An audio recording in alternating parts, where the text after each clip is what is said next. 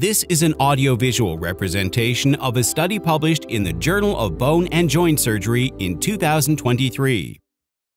Hemiepiphysiodesis, also known as guided growth, is a surgical procedure frequently used to correct coronal-plane knee deformities in skeletally immature pediatric patients.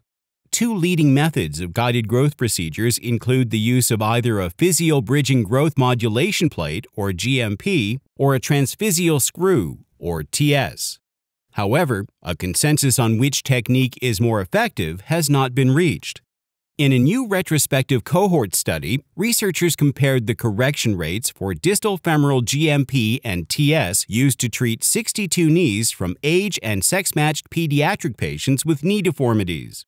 They assessed the pre- and post-operative radiographs of the patients and evaluated multiple orthopedic parameters.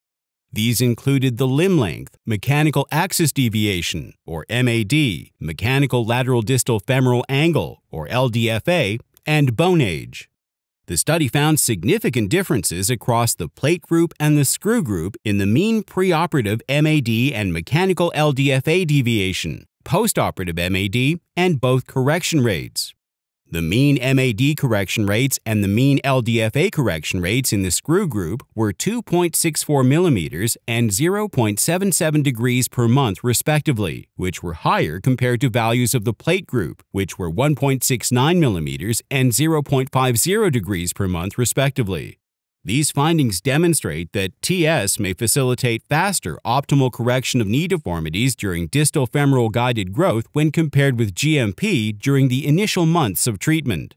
TS may especially be advantageous for skeletally immature patients who will soon reach maturity, as rapid growth with a quick onset is required.